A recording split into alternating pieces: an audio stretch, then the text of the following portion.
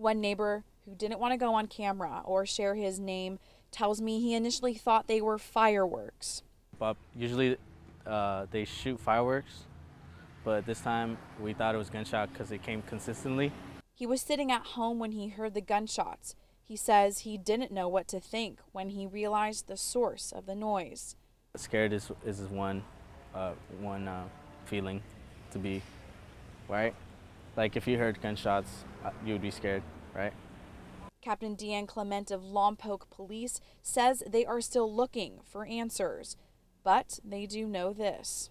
A gun was used in this, and suspect is a Hispanic male, and that's all that we have at this point. We're in the very beginning stages of this investigation. One person who lives nearby thinks there is more to the story. I mean, gang-related activity here, pretty sure.